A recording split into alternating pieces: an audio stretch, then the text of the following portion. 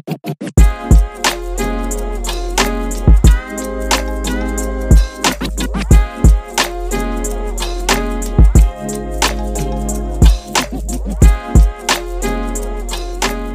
it do? Welcome to HoodSoul Wisdom. First and foremost, I appreciate you tapping in. I hope this episode finds you in the very best of every single aspect possible, including but not limited to mentally, emotionally, physically, and spiritually. Those are and forever will be my highest hopes and prayers for you and yours. I'm your host, Ruby. Glad you came through to Align and Thrive. This episode is brought to you by Forever Wise Coaching. Align and thrive with your health and wellness in mind. And Forever Wise Apparel, conscious wear with the essence of a G.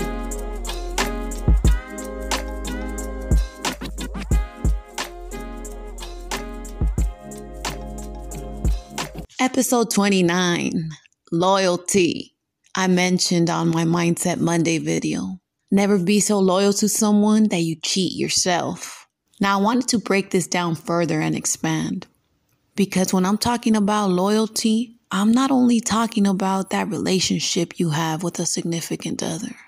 Because when you're loyal by nature, and that's just how you carry yourself, you're loyal all the way around. You're loyal to your friends. You're loyal to your family. It's something that you do. As I'm growing and going through this journey, I've realized that loyalty can be a double-edged sword because sometimes we're so loyal that we just give to others. And as we're giving, we're emptying ourselves. That's where that whole people-pleasing comes in. When you're loyal, you want to make sure that everybody around you is straight. Now, there's nothing wrong with that because that's who you are. That's how you carry yourself. I remember when I was younger and I would come across people and it was good people. I always extended my loyalty. Man, if you ever need something and it's within my reach, I got you. And a lot of the times I will go out of my way to make sure that these people were straight because that's who I was. That's who I am. It's like if I offer you my loyalty, I'm going to make sure I make shit happen. You have to understand that when that's you and that's what you do, it has nothing to do with anybody outside of you. It has nothing to do with the people. It's like the people don't make you loyal. They just receive your loyalty because that's who you are. And I feel like a lot of us who are like that innately, we don't realize how sometimes we cut ourselves short. I'll give you a quick example, and it ain't even deep, but it's just a quick example. When I was a teenager, late teens, early adult, I had a group of friends who I always kicked it with. And what did we do? All we did was smoke blunts, drink 40s, post up in the car, eat. That was it. That was my everyday thing. Yeah, I was in school doing what I had to do. And at that time, it was like the first time I got out of the hood. It was the first time that I learned something different, that I was able to connect with other people. People who didn't live like I lived. People whose normal life was nothing compared to my everyday life. People who had shit going. And I remember I had a friend. This person was dope as fuck from South Central, straight nitty gritty. But this person was fucking adventurous. Always going hiking, going on road trips, fucking finding nature trails. Shit that I find amazing nowadays. But this person would always tell me, hey, Ruby, I want to invite you here. Hey, Ruby, let's go there. And in my mindset, I was like, man, I don't want my people to think I'm too good for them because I'm going to go chill with this person and go do this extra shit that I ain't even about.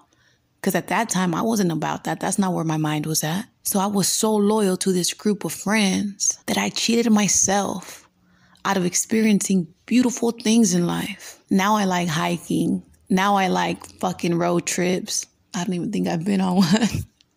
But now I like all that type of shit that's going to open up my mind, stimulate my mind. Back then, yeah, my mind was stimulated because I was studying and doing everything I had to fucking do. But I feel like I cheated myself. On the other hand, this person, I could see the way he was so loyal to himself, where he could have been caught up in all the bullshit.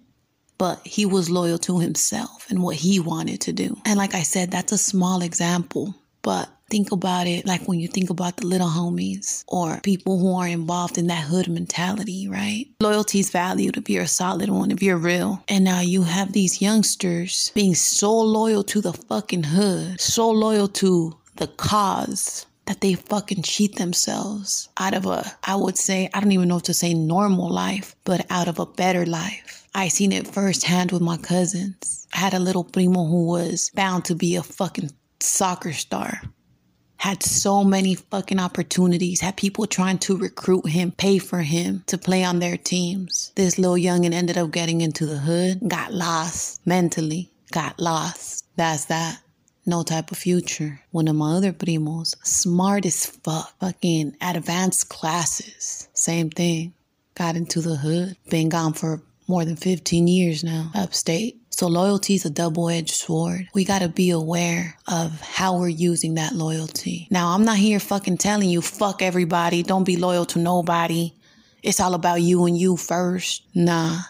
But it goes back to that number one relationship. First, be loyal to you. Be so loyal to your goals, your desires, to your well-being, to your health, emotional, physical, spiritual. Be so loyal to everything that makes you whole from within, that first you pursue that and you don't end up cheating yourself by trying to please everybody out there. Now, yeah, still be loyal, still be a caring individual, but you shouldn't be put in a place where you compromise what it is you want to do for you so that somebody else is okay. Loyalty is a beautiful thing. It's a beautiful quality, but prioritize yourself.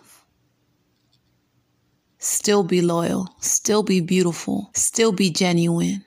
Still be authentic, but first use all of those qualities for your growth, for your well-being. And as you pursue and embody that best version of yourself that's loyal to yourself in every single manner, then continue with your loyalty for others. Like I once told somebody, you ain't never had a friend like me. Believe that. But be that friend to yourself first, so that your cup is always full and you could extend that to others. Because the other way around, it ain't gonna work.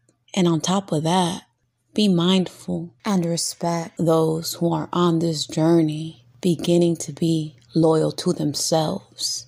And sometimes when someone is loyal to themselves, you may end up on the back burner for a little bit, but don't take that shit personally, because if you really got love for someone, you'll be happy to see them be loyal to themselves, to see them grow and become that best version of themselves. Because everyone deserves that loyal person in their lives. Whether it's a friend, significant other, homie, everybody deserves to have that loyal person in their life. But most importantly, everyone deserves to be loyal to themselves so that they could accomplish everything they fucking desire. So yeah, this one was for my solid ones. And if you know and understand and feel what I'm talking about, then I hope you could take something good with you out of this.